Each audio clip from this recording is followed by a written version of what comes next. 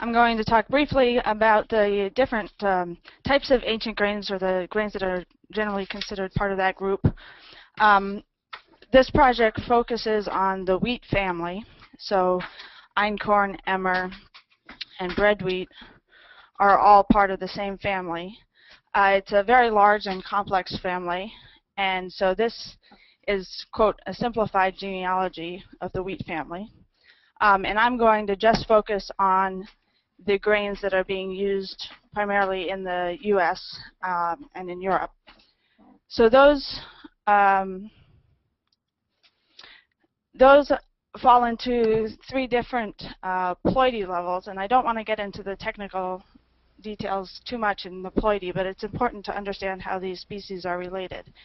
So diploid species are like humans. We have two sets of chromosomes, one from each parent.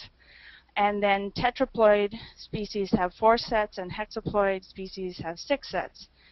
Polyploid species can occur when there's a hybridization or a crossing between two species that have related but not identical genomes, and the offspring can keep both genomes, and then they have, rather than one genome, 2 or 3, and so they would go from being diploid to tetraploid to hexaploid.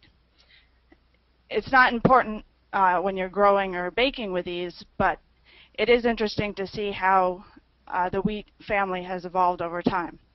So the diploid species that are cultivated is basically just einkorn.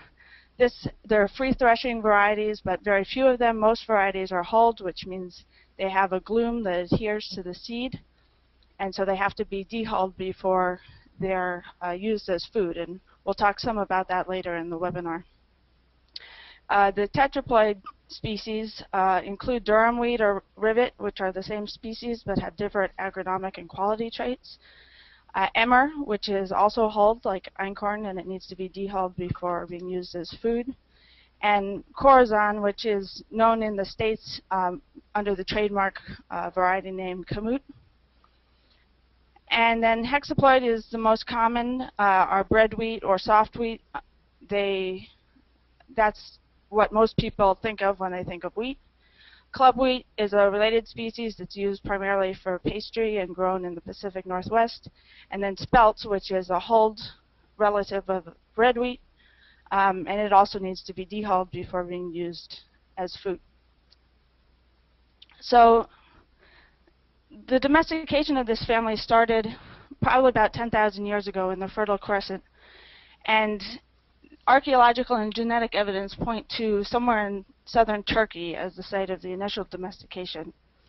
There were wild wheat species growing in that area, and there are 2 related species that really form the of this domestication process. Triticum is the genus name for all of the wheat species. So there was a wild species of Triticum that was domesticated to form einkorn, and the domestication process is probably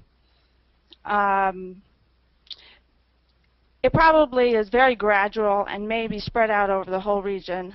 It's unclear whether it occurred in one site and then seeds were transmitted to other groups of people, or whether the idea was formed in one site and then other groups maybe domesticated very closely related populations of Triticum monococcum in different regions of the Fertile Crescent.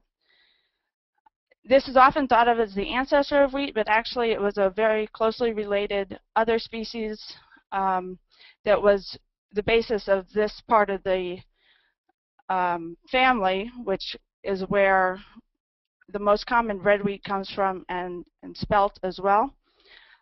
This Triticum R2 hybridized with an agelop species, which is another grass family. This species is probably extinct, but related to a currently growing wild species. This formed wild Emmer, which is tetraploid. You can see that this AA means that's the representation of the genome that this species has. This species has AA. This is the B genome. They hybridized to form wild Emmer, which is AABB. And the advantage of being a polyploid in an evolutionary sense is that generally it forms a bigger plant, bigger grains, and it may allow the species to be more adaptable because it has multiple copies of genes that can evolve based on environmental conditions. This species then was domesticated to form Emmer, probably about 10,000 years ago. And from this domesticated Emmer, there was a fairly simple genetic change that made it free threshing, and that became durum or rivet wheat. Rivet is not a familiar type of wheat anymore. Whoops, sorry. But it was grown in northern climates. It's similar to durum. It can be used for pasta, but it has better adaptation to cold and wetter climates and better freezing tolerance. It's the same species as durum, which is what we know as pasta wheat, and which is generally grown in more Mediterranean climates. Then to form bread wheat, which is hexaploid, meaning it has 6 sets of chromosomes and 3 genomes, there is some controversy about what actually happened. The additional genome came from Agelopsclerotia. This is the same family, same general family of grasses that also has the B genome in it. And this probably hybridized with a free threshing durum wheat to form bread wheat. Probably it did not hybridize with a hulled wheat and then form bread wheat, and then form spelt and then form bread wheat, just because the genetic changes involved would have to be a lot more complicated to go that route. So the current evidence seems to point to bread wheat being formed first, and then crossing with a domesticated Emmer to form spelt, which is hulled. Again, this is an area of current research, so the whole domestication process is being understood better now that we have more genetic tools to kind of look at what happened in terms of the genetics. But like I said, to grow or use these, you don't obviously have to understand the genetics. It's just interesting to know how these species are related to one another. The different properties of these species also is related to their ploidy level. So tetraploid wheats generally are good for pastas.